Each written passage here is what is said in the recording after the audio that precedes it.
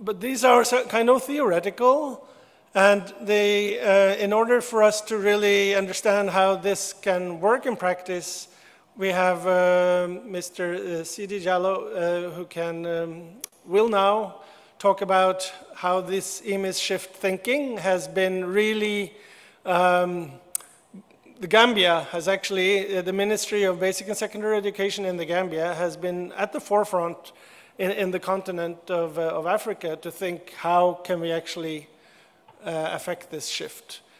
So please, Sidi, over to you. Thanks.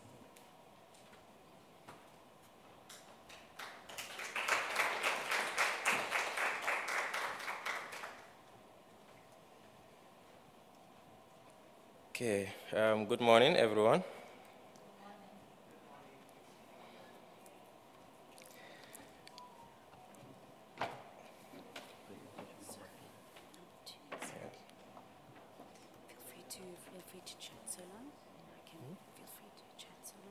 Okay, so I think we are very happy, the Gambia team, and the rest of the DHISO group, including Jerry, from his West and Central Africa, that the effort that the Gambia has been doing in terms of the attendance system has really reverberated with you.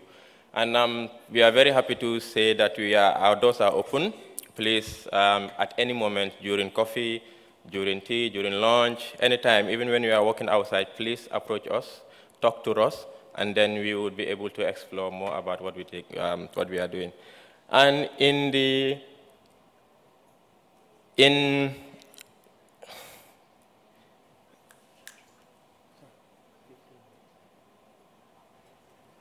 sorry, there's a small issue with the timer. Yes. So the daily attendance system is just one of the key things that the DHISO has helped us digitize in the country, in the Gambia. We will talk about the second one, that is the school report card, in the other presentation.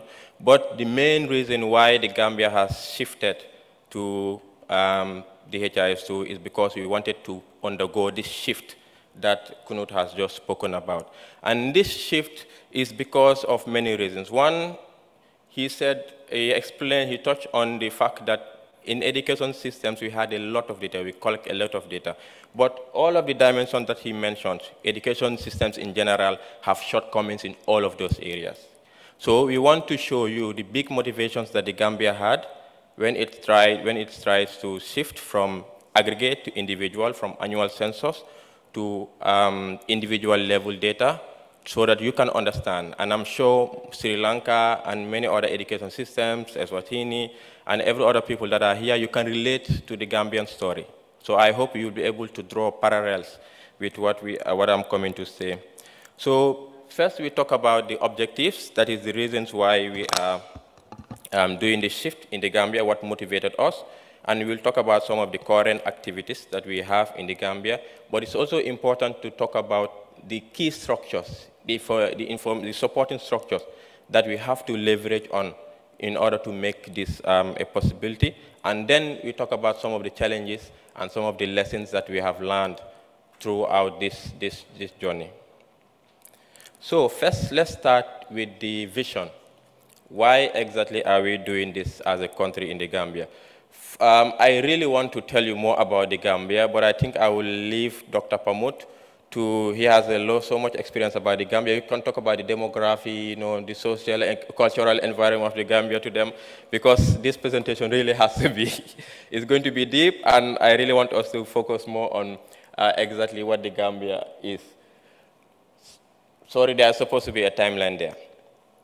So this circular timeline, because of the graphic issue, is supposed to denote our collection cycle, starting in November, where in every year, that is the annual school census cycle, where we collect aggregate data. We always start in November, collect statistics. Down here, usually by February, we would generate what we call provisional results. And this provisional data from the summaries that we collect is usually what is used to inform some basic interventions, and then reports or the final statistics is always generated in May. So it's like almost 1 year after the collections. At the end of the academic year, that is when this EMIS data is always available. And that is a kind of EMIS census form that we have for a lower basic school, just giving you a snapshot of the kind of systems that we are using, a paper-based. And we also do sometimes give out feedback to the schools, but it's always 1 year late. The feedback that you are seeing there at the behind gives a summary of the data that the school has provided us, in addition to the district's levels, aggregation, and stuff. So the Gambia has been doing this consistently, all from 2014 all the way to now. Every year we were consistent. We produce this without delay and on time. So we had so much time doing this that we now started generating a different kind of output, summarizing this whole for the not the technical users, because the first demographs the first production was mostly tables, but this one is a summary, it's a report that tries to explain the kind of things that we have, these key insights that we have in this each year that we need to focus on as a sector. And then because of that, because of the level of quality of data that we have used, we started using it in models.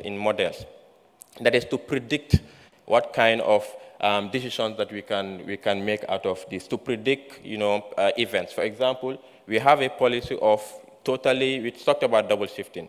In the Gambia, we had the policy of we need to remove this double shifting because it's affecting learning in the classrooms. And we talked about the learning crisis yesterday. But the problem is, right now, if you want to remove the double shifting, that means you need to construct extra classrooms. That means you need to train extra teachers. That means you need to make sure that they have enough salaries. That means, classrooms need to be furnished, and you need to also take care of the load of the teachers, because you don't want to remove the teachers, double shifting, and then add more load to the teachers, which is also going to remove. So we had to do all of these projections. And this projection also came to, maybe I think our proudest moment in this was in COVID. You talked about the health interventions during COVID. In the education sector, also in the Gambia, during COVID, we also had models. And these models, what they did was they came up, tried to tell us everything about social distancing. What would happen if we decide to split our classes instead of 45 to 25? Because we thought that was the only way to operate within COVID, which was done by many countries. But that also has repercussions. That means you need extra classes. That means you need to print space for those classes. And then you need to make sure more teachers are available, furniture, and but most of these are physical facilities that you cannot easily expand. So we need to look at what arrangements can we do in each of these schools to be able to go ahead with this social distancing in classroom. And we were able to do this modeling down up to the school level. And we were able to, up to the school level, that was how good our aggregate data was. And we were able to identify 22 schools out of the whole country, 24 schools that were really, really complex cases. None of the scenarios that we foresaw or that we suggested was suitable for any of them. So we had to look for a special arrangement for them. So this is how good our aggregate data was. But with all this, we really had some shortcomings because we could not. The funny thing about all of this modeling, we did this, they gave us hand washing facilities and everything at the school. But when it was time to reopen, or it was time to plan for the students, we did not know the first thing about the student. We knew everything about the school. We were able to model for the schools, but we did not know anything about the students. So because of that, we were given an offer as a ministry. Please tell us the number of, because we don't want the students to be competing in a socially distanced public transport system. They cannot compete with adults. So we need to give them public buses. But how many public buses do we need? We realize that we don't know where these children are coming from because we are only interested in the school, we are not interested in the children. So because of this, we could not open on time. So we had to delay our COVID openings, and because of that, a lot of learning was lost, as you've seen also in the case of Uganda. So because of this, the EMIS, the ministry said, no, we need to move away. We cannot continue doing this. And as a result, the education policy has always been talking about how do we need to improve the EMIS to go individual.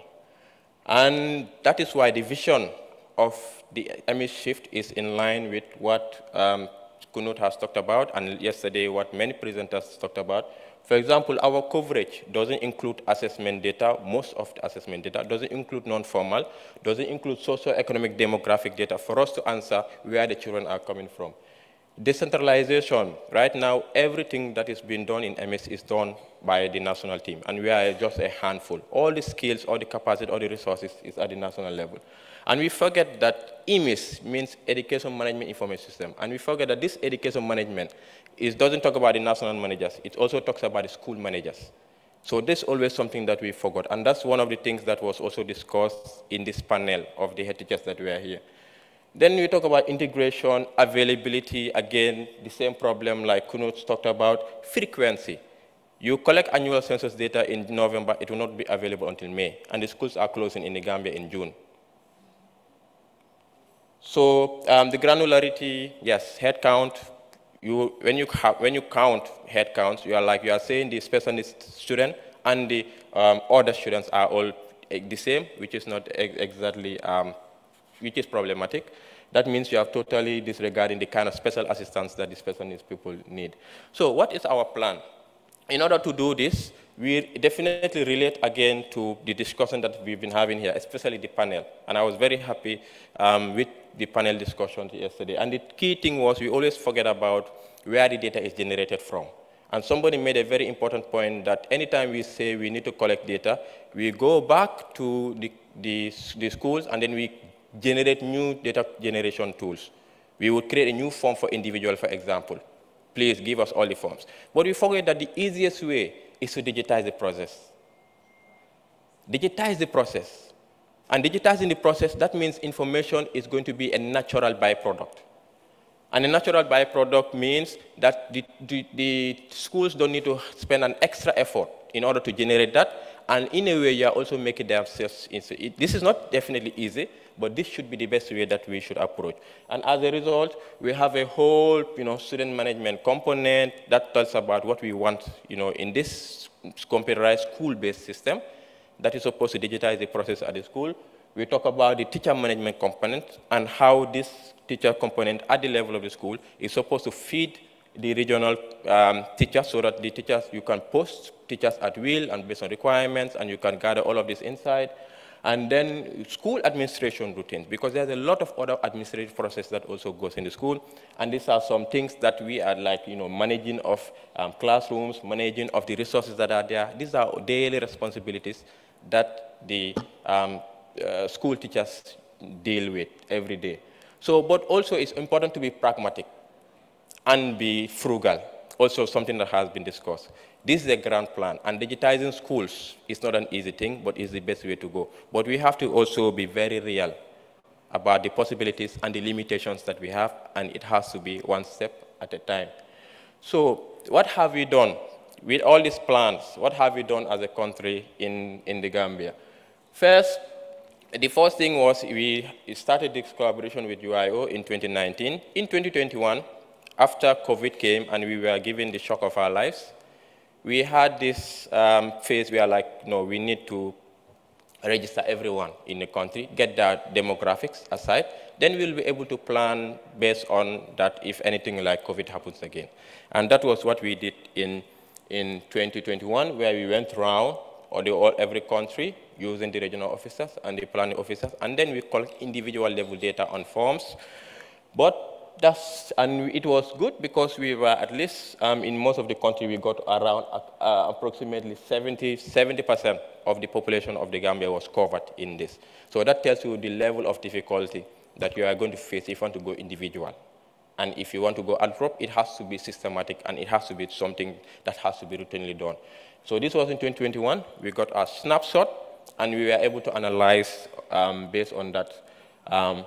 And then the second thing that we did was in 2022, that was with the help of the whole education project here, we designed a school-based EMIS in a way. That's what we call the CMIS, student, school, and staff management component that we call the CMIS. And the CMIS, as the Gambia we say, we are looking at digitizing the process. So we went to the school, we spoke to the head teachers, we looked at how they do their work, we try to see how we can generate the outputs with the support of the resources that I've done. So you see, The two schools that this one was piloted in, we went to 5,500. In total, we worked with 5,500 students, 200 teachers in total. We had 3 weeks intense, investigation in these schools to understand exactly what is to happen. And the idea was to follow the school process. And then we stress test the SEMIS. The SEMIS was based on our experience. We have been doing a lot of research in SEMIS. Now we want to understand exactly how that works, whether our approach was okay. And then we also what we call the VPN infrastructure. We'll talk about the VPN infrastructure in a moment. So this was also accompanied by research, and then as you can see, both the mobile device system of the SEMIS and the web-based SEMIS has been tested in depth at this school during this time. And the outcome was finally we were able to understand what they realized, and then we were able to finally, for the first time, generate what we call an individual ID for the students to mark that at least in one school, we have been able to go through the process, understand what it requires to register students from the beginning, and then have them in the system, and then give them something that they can move it along in the system. So, but in order to do this, we need some kind of structures that needs to support, that needs to enable this. And one thing was, there definitely needs to be budgets. There needs to be funds for this. In the Gambia, we have limited government funds because we are in a low-income country, but also we have most of our support are coming from donor funds. That is why, in order to scale, we were only starting in two. In order to scale, we really need to make sure that these interventions are sustainable. And that is one of the reasons why we went with DHISU, because this kind of vendor lock-in that most of the other countries find themselves in, we are very pragmatic about that. We don't want to find ourselves in that kind of situation. And DHIS2, in addition to not because of the low cost of the system and the capacity, inbuilt capacity building, you don't need external experts to handle the system for you.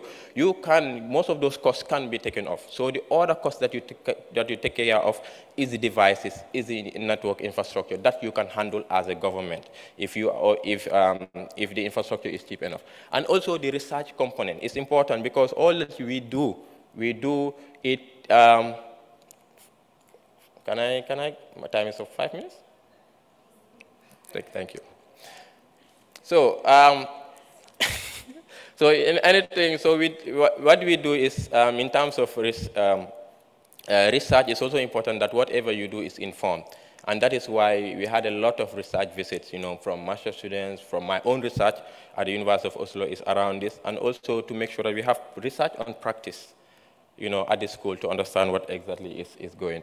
So then we talk about also the human capacity building. I talked about my PhD program and how the formal training, the academics that we are attending like this is very important in making sure that we build capacity in order to do this. We share innovations and things like that. And we also have a whole, while we are designing this, we also have a whole idea around a university program similar to what Sri Lanka has in health, that is trying to train officers in the university so that they can maintain these systems. Because when you are shifting, remember I said our EMIS is mostly skills, we are mostly at the national level. You need to make sure that skills are available all the way. In the case of Sri Lanka, from provincial to to the zonal, to the district, up to the schools. You have to have personnel at all of these levels that need to support the system. But let's also not forget about the institutional issue. We have a very good support from our institution. And our administrative structure is such that we have access to everything. That's one good thing about the Gambia.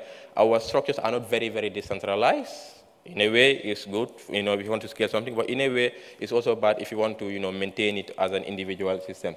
But again, the technical, the software, and the devices, and the connectivity. So one of in terms of the connectivity, the Gambia came up, with a lot of discussions. Other countries that have started to pilot, they already use what they call the VPN. The VPN is just a limited access to the internet, and which we find as a country something that is very cost effective as opposed to the open internet and allows every school to be able to access the systems without interruptions, without network challenges, and they will be able to, it's just based on network coverage, and we have found this to work in both schools that we have gone to, and it's cheap and cost effective. So what are some of the key lessons? One, the EMIS works, which is one of the things.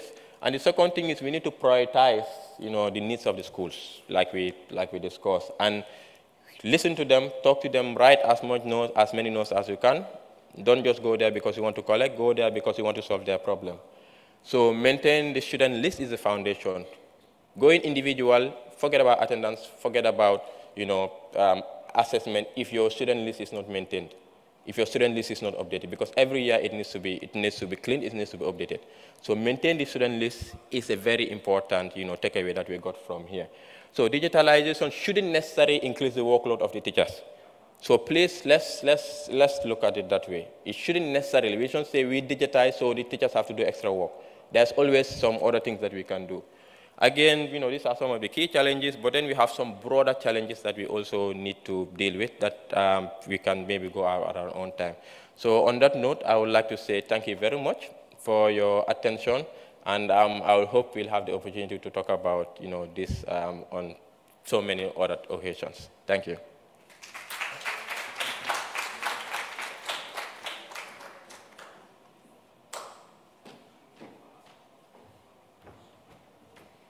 Thank you so much, Sidi. I think we will also be able to take some questions after the next presentation. So if there's any questions, please feel free to write those down and keep them for Sidi. So moving on to a very, very connected topic, we would like to invite Mr. Mfanukona Nkambule from the Ministry of Education and Training, Eswatini. He is an EMIS IT administrator. Who has been a key and critical part of the pilots and the work being done in Eswatini. So please help me welcome Mr. Nkambule to the stage.